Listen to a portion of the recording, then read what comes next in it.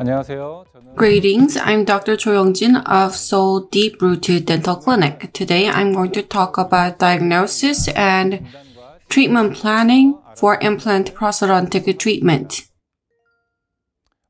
First, I'm going to talk about diagnosis for implant treatment, decisions that need to be made in treatment planning. Third, I'm going to talk about top-down treatment planning centered on prosthodontic treatment. After that, I'm going to summarize.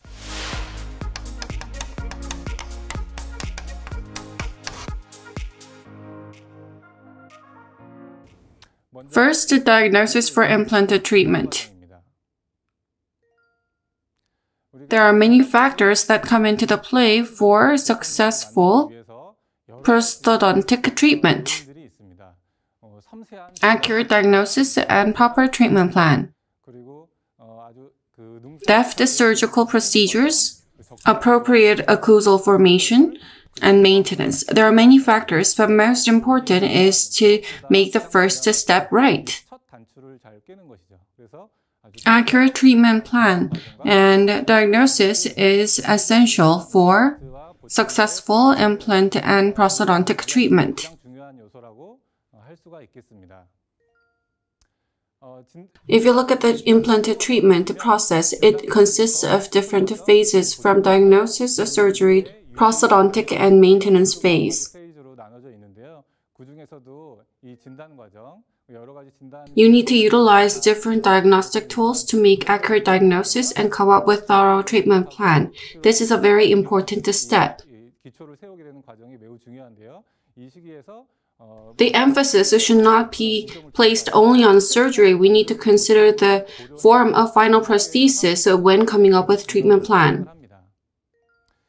There are many tools available to come up with correct diagnosis. As shown, you can see the history of patient, and you can do medical evaluation as well. Extra and intraoral examination needs to be done, as well as radiographic exam and diagnostic casts. Also, we need to evaluate aesthetic risk factors, patient's income, and patient's expectations. For appropriate implant prosthesis to be formed, what is in the yellow box, such as extraoral examination and intraoral examination, needs to be done. To come up with a top-down approach where prosthesis is at the heart, examinations such as on overall oral health, surgical site, antagonist, and adjacent teeth need to be made.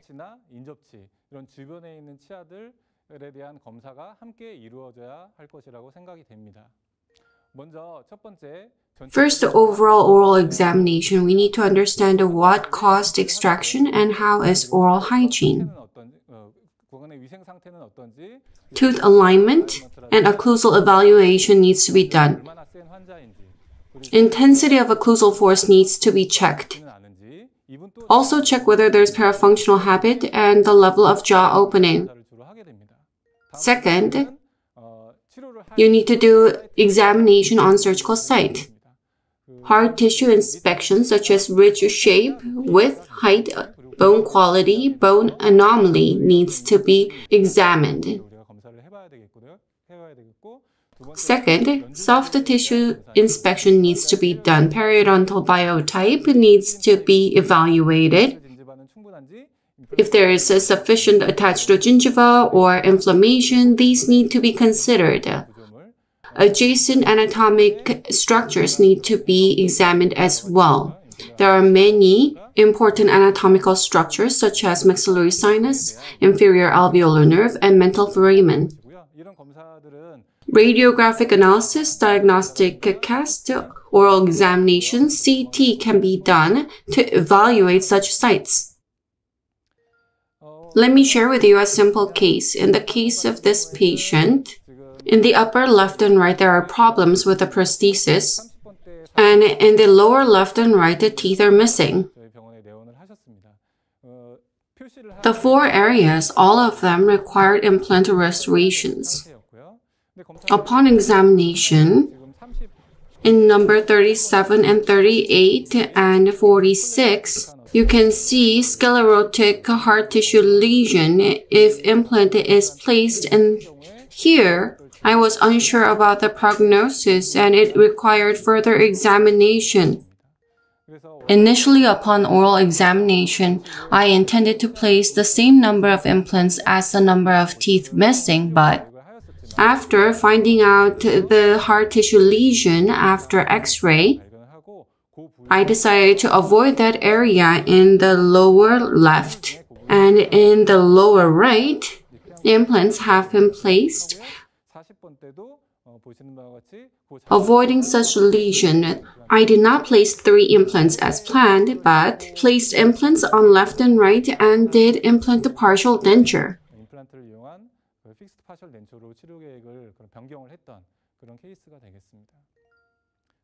This is during treatment. Implants have been placed in the upper right, upper left, lower left, and right. Because of the unknown sclerotic lesion, although originally I decided to place implants on top of the lesion, in the end I decided to avoid that.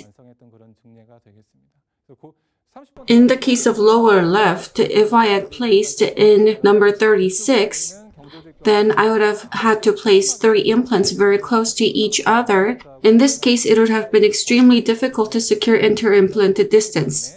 Therefore, I skipped an implant in the middle and did fixed partial denture by placing implants in number 5 and 7.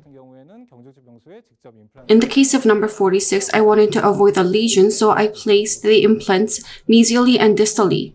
Implant provisional have been provided. In the end, the patient received the implant, fixed partial denture. Next, examination of adjacent teeth. In the area of interest, you need to check if there is a crowding, angulation, or if there is adequate space. You need to check whether there is adjacent tooth with a severe root curvature. Also, you need to check the antagonist as well. Look whether there's extrusion in occlusal surface or if the cusp angle of antagonist is extremely sharp or if it's missing. With the relation with the antagonist, you need to check whether the interocclusal distance between upper and lower is lacking or not.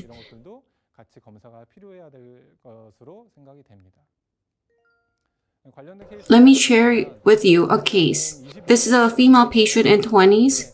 This was at initial visit. If you look at number 11 and 12, there is a very significant tooth caries. The patient experienced immense pain in number 11. As you can see, deep bite was very significant.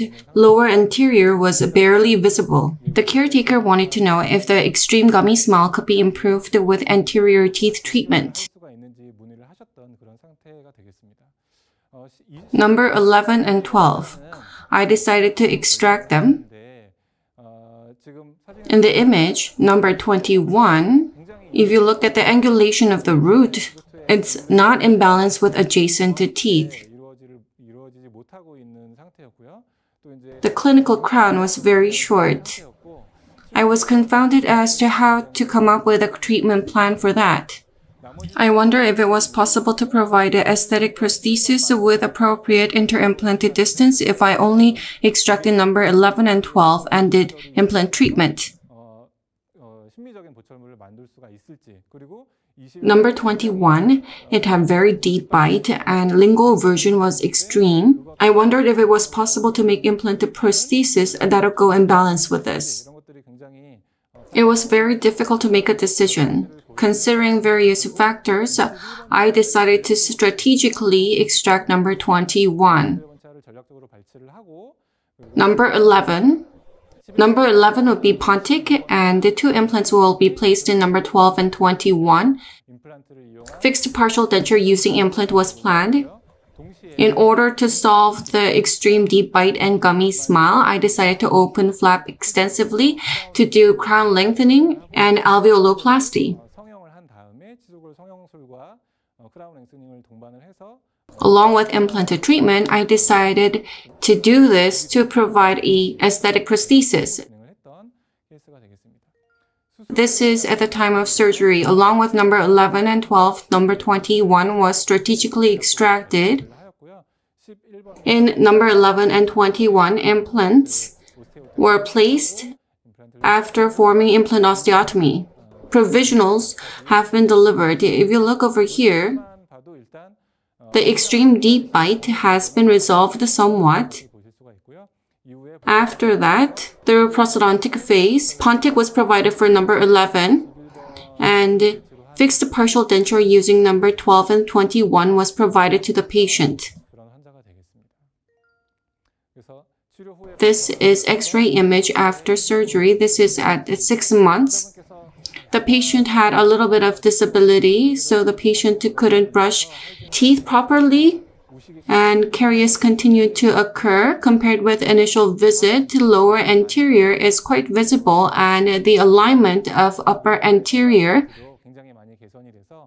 have been improved significantly. Therefore, the patient and the caretaker was extremely satisfied with the treatment results. Overall oral examination and examination of soft and hard tissue on the surgical site, as well as examination on the adjacent teeth and antagonist needs to be done to come up with a big picture and then proceed with the treatment. It's very important.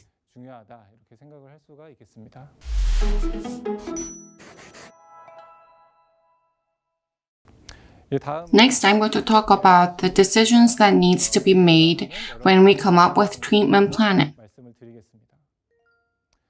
There are multiple decisions that we need to make when we come up with treatment plan. When to place the implant, how many implants to place, how thick or long should it be, when coming up with a restoration, so what kind of type should I use, what kind of loading protocol should be used, these need to be determined.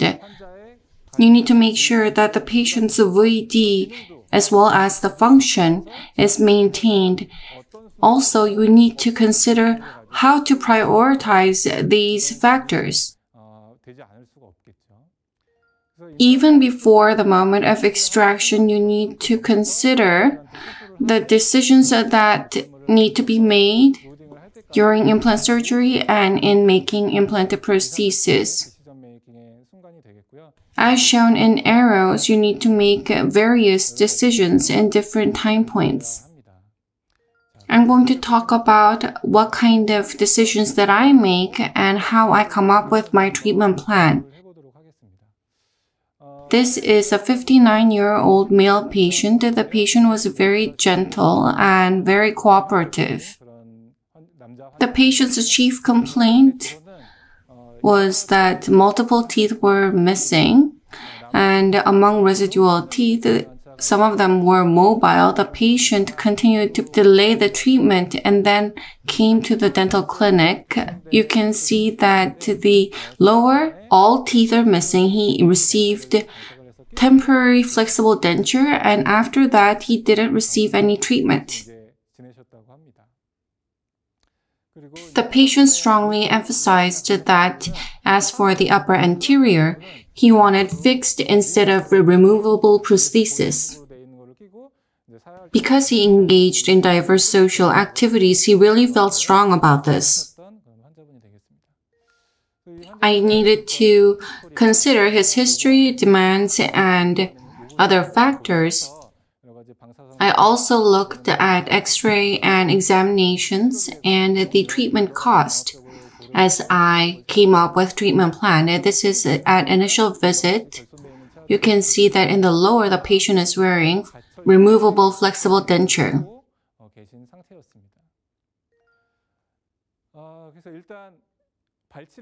The question now is which teeth to remove. In the lower, number 34, and 37 need to be removed. In the upper, there were not that many teeth that I could save. You can see here in a panoramic view which teeth need to be removed. These teeth can be saved. After that, you can see the strategic position where implants are to be placed. In the case of lower, I decided to place implants in number 37 and 47. In the case of lower anterior, due to multiple reasons, I decided to use a fixed prosthesis. I decided to do extraction in the upper left, and because the interarch distance was not sufficient, I placed 3 implants in number 4, 5, and 6. In the case of posterior upper left, I decided to place 3 implants from number 4 to 7 to provide fixed restoration. I decided to place 2 implants in the anterior area in number 1 and 3 and decided to use MS type 1 body implant so that the patient didn't have to wear removable provisional. This was the treatment plan. As mentioned, we needed to figure out from where we're going to start treatment because the patient is experiencing discomfort in multiple teeth. We need to make a decision as to which area should be maintained and how to maintain the VD. Also figure out where immediate implant placement is possible and where it requires delayed placement. You also need to think about the loading protocol. It's very complicated. We need to do it step by step, following patient's demands. In the case of number 13, immediate extraction was necessary, but I left this. I did restorations in the posterior area on both sides first. I did extraction on the left side and provided restoration first as we waited for healing. I provided restoration for the anterior area.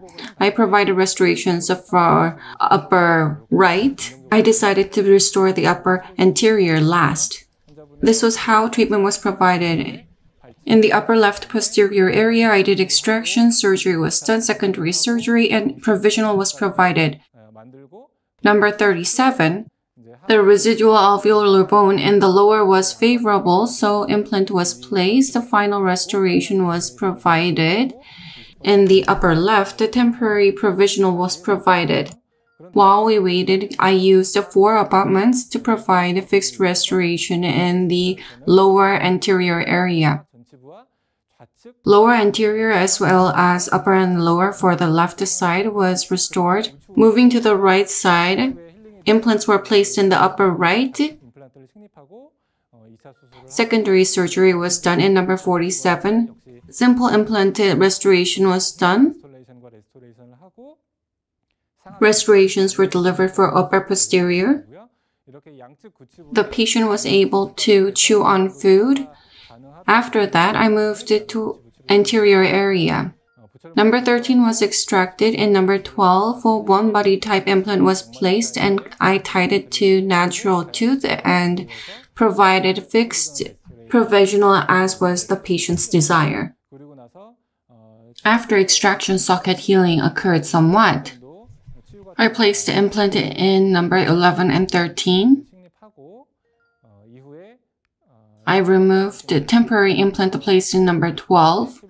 I used the number 11 and 13 to provide provisional restoration on the posterior area. Final restorations were fabricated. Final restorations were provided for the implants and natural tooth in the upper left. This was the final restoration. The treatment period was very long and it was complicated. If the treatment plan is very complicated and if you have to listen to patient demands from surgeon's perspective, it is very important to prioritize what is important and how to proceed with implant treatment because you need to satisfy the patient. Various decisions need to be made.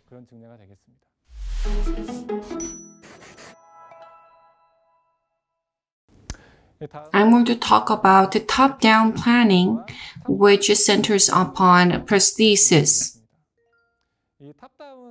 Top-down treatment plan means you need to consider ideal prosthesis for the missing teeth ahead, and then, after simulating it, you come up with a surgery and a series of process.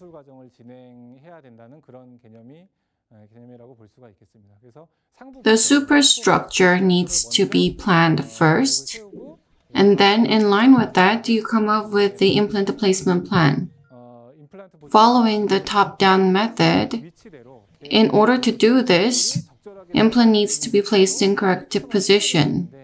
We need tools to make our treatment plan a reality. There are many guided tools. One guide helps us determine the implant's position, direction, and depths.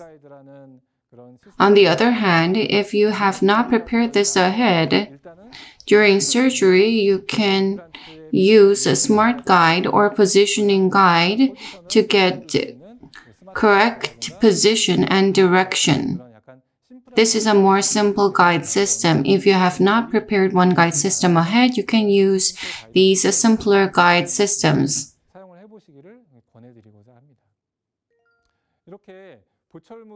With the final prosthesis in mind, you need to proceed with implant surgery. At times, this may not be possible. I want to show you my case. It's quite embarrassing. I did it approximately 15 years ago without any such preparations, and it was a disaster. The patient was middle-aged. Due to injury, the bridge using natural tooth was fractured, and the patient came and emergent surgery was performed. After extraction, the buccolingual width of the bone was very limited. I was not able to consider the final prosthesis much. I just placed the implant where the bone was. I just tried to place it in the middle. Drilling was done and implant was placed. I'm sure most of you have experienced this, but when you do immediate implant placement, it is more buccally tilted than intended at the last minute. Now, after surgery, the screw hole direction became more buccally tilted. Provisional was provided. Aesthetically, this was not very satisfactory. So it made me think back and look back. If you do not think sufficiently ahead of what the final prosthesis is going to look like before or during surgery, once you reflect the flap, if you just focus on the bone, the implant can be very tilted, therefore we need to be aware. This is the same with the posterior area. If the residual alveolar bone resorption is unilaterally very severe, for example, if it is very severe on buccal side and if there's only bone on the lingual side, we need to be aware that implant may be extremely tilted. Rarely do we come across bone contour that is ideal for implant placement, so we need to bear this in mind.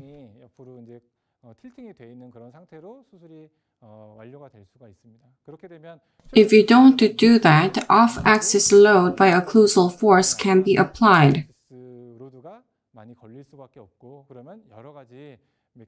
This can lead to different mechanical complications. Even if you have chosen appropriate position and direction of implant, if you have not done appropriate depth control, there can be various problems. In the case of this problem, the path in between implant or the position of the implant looks okay, but implants have been placed too shallow. This has led to very thin soft tissue thickness. The final abutment color was too short.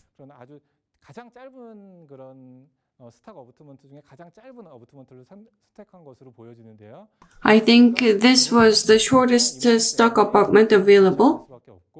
The emergence profile and emergence angle was very unfavorable, and there were difficulties in hygiene management. With long-term use, marginal bone resorption occurred, leading to peri-implantitis. Position, angulation, as well as steps are all very important.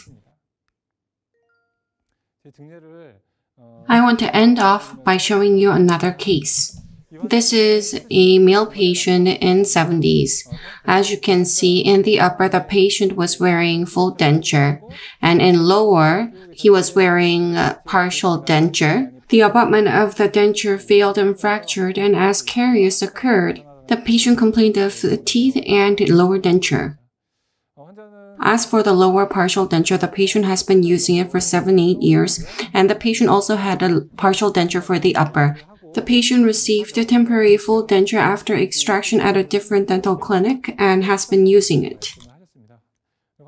The patient did not have a problem with the denture in the upper, but as for the lower, it was loose and it caused pain, and the patient wanted the minimum intervention. Looking at radiographic image, there's only lower anterior teeth left. You can see the extraction socket, and you also can see teeth that needs to be removed. The patient was using repaired complete denture for the upper. The patient did not have any resistance against using denture. In the lower, you can see that abutments were lost and the patient was experiencing a lot of pain. The patient's age was in mid-70s, so the patient was applicable to receive insured implant. Because the patient was complaining about the lower denture, I decided to mix and use insured and non-insured implants to provide fixed restoration. The patient did not feel any discomfort regarding the upper, so I decided to make a new complete denture for the patient. The patient emphasized that without denture, he was unable to chew food. Therefore, the plan was to provide immediate placement and immediate temporization. This was at initial visit. The patient came in the middle as well. The patient was wearing full denture for the upper, and the lower, the abutment's condition worsened. This was when the patient came in for treatment. This is clinical image before surgery, and in the lower, you can see teeth that require extraction. Because extraction, immediate implant placement, and temporization was planned, I used the oral scanner. I did final virtual planning. In the lower, number 44, 46, 34, and 36, I decided to place 4 implants. I made a guide. 1 guide was used. Drilling was done after extraction implant placement was done. 1 fit abutment was used in lower right. In bone defect, graft was done. This is after surgery. On the unilateral side, a stock abutment was used to get it insured. On the other side, 1 fit abutment was used. Provisional restoration, which was prepared ahead, was provided to the patient on the same day so that the patient could have meals. This is after 2 months of healing. Denture was provided for the upper and fixed restoration was provided for the lower.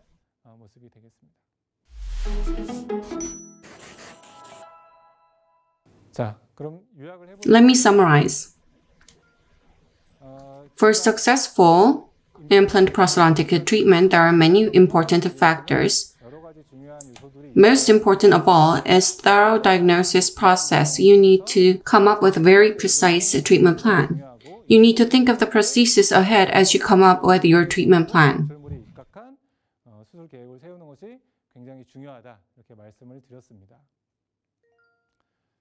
When you come up with a treatment plan, there needs to be multiple decisions that need to be made, from number of implants to delivery of prosthesis and loading protocol. These need to be considered.